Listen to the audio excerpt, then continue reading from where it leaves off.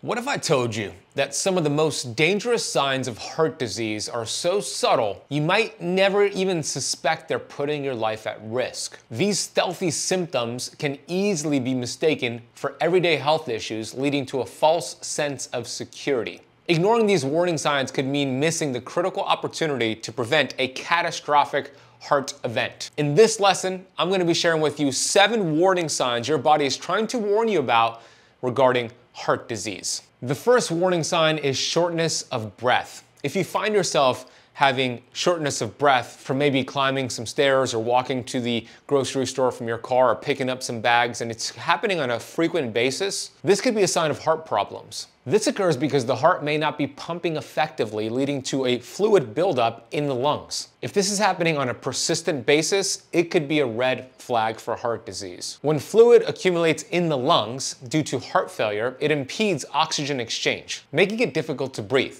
Reduced oxygen delivery from conditions like coronary artery disease prompts the body to increase breathing rates. Abnormal heart rhythms, such as atrial fibrillation, disrupt efficient blood circulation as well, leading to breathlessness. So whether you're getting tired from day-to-day tasks, getting shortness of breath, or you have an intolerance to exercise, this could be because of compromised heart function. The second warning sign is swelling in your legs, ankles, or feet.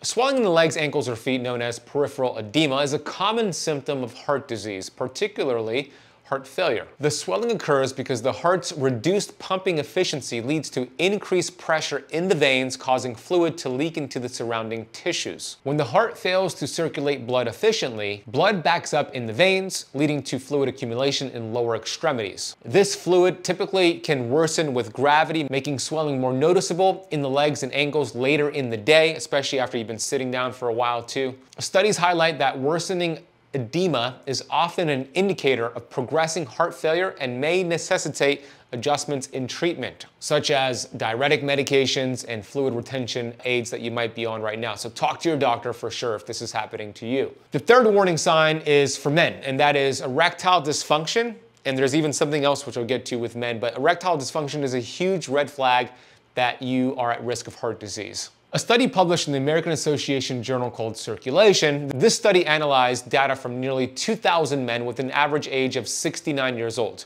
who had no history of heart disease or stroke. The researchers found that men with erectile dysfunction were twice as likely to experience heart attacks, strokes, or cardiovascular deaths compared to those without the erectile dysfunction.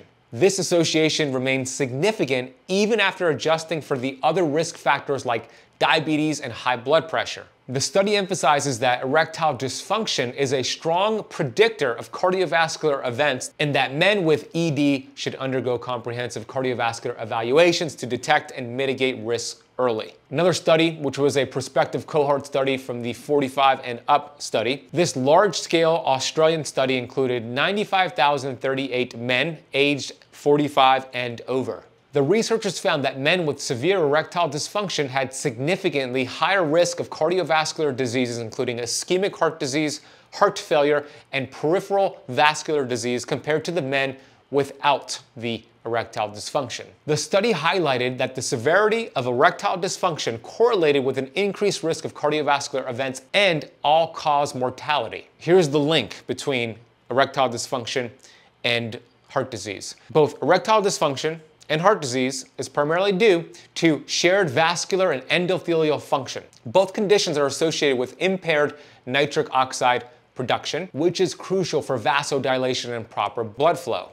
Atherosclerosis, for example, a common factor in both erectile dysfunction and heart disease, involves the buildup of plaque in the arteries, leading to reduced blood flow, chronic inflammation, low testosterone levels, and an autonomic nervous system that is dysfunctioning further exacerbate these conditions. So if you're a guy watching this and you have erectile dysfunction, the good news is that there's some natural ways to overcome this. That's outside the scope of this video, but just know that it is a red flag. And let's say you don't have the issue of erectile dysfunction, but you wake up in the morning without morning wood on a consistent basis, those could be even early warning signs before it leads to erectile dysfunction. I will tell you this, one of my favorite supplements for naturally increasing testosterone in men and women, because it's important for women too. It's called Upgraded Tea by Upgraded Formulas, and I'll drop a link in a coupon code for you to get that product if you want to use it. The fourth warning sign is lightheadedness and dizziness. Lightheadedness and dizziness can be an indicative of heart disease due to several mechanisms. Cardiovascular conditions like arrhythmias, heart attacks, and even heart failure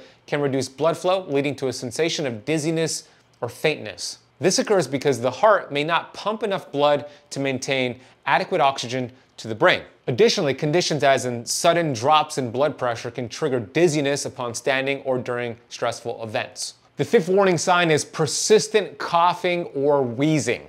A persistent cough or wheezing can indicate heart disease, particularly heart failure due to fluid buildup in the lungs known as pulmonary edema. This condition results from the heart's inability to pump blood effectively, causing fluid to accumulate in the lungs and airways, leading to symptoms like as persistent, often a frothy cough, and wheezing termed cardiac asthma. Several studies highlight that these respiratory symptoms are commonly accompanied by shortness of breath, rapid breathing, and crackling sounds in the lungs. The sixth warning sign is a surprising one to a lot of people, but it's jaw, neck, or back pain. Now, before you are alarmed there, that doesn't mean that if you're having jaw, neck, or back pain, you're having a heart attack, but here's some interesting research. This is often linked to heart attacks, especially in women. Unlike the classic chest pain, these pains are less recognized, but are crucial indicators of heart disease. Pain in these areas is typically due to referred pain, whereas the heart's decreased blood flow and oxygen levels, called ischemia, cause discomfort that radiates to the jaw, the neck, and the back. Studies have shown that about 4 in 10 people experiencing a heart attack report oral facial pain, including jaw pain. This type of pain can sometimes be the primary or sole symptom of a heart attack, particularly in women. I don't know why, but that's the case. The pain might feel oppressive, burning, or crushing, and can occur during physical exertion or even stress, but it also might happen at rest. In one study from the Cleveland Clinic, a man experienced jaw pain for 5 years before it was correctly diagnosed as a symptom of coronary artery disease. So, something to be aware of. The seventh and final warning sign of heart disease is extreme fatigue.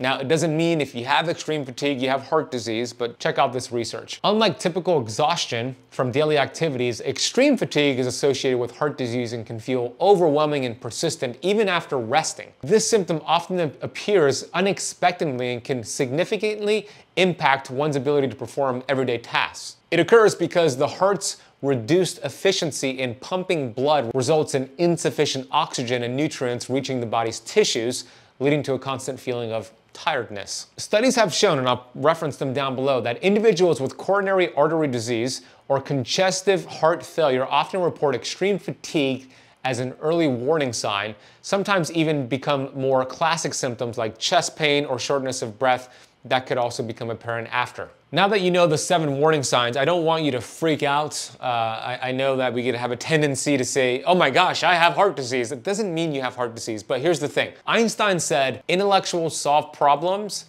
geniuses prevent them.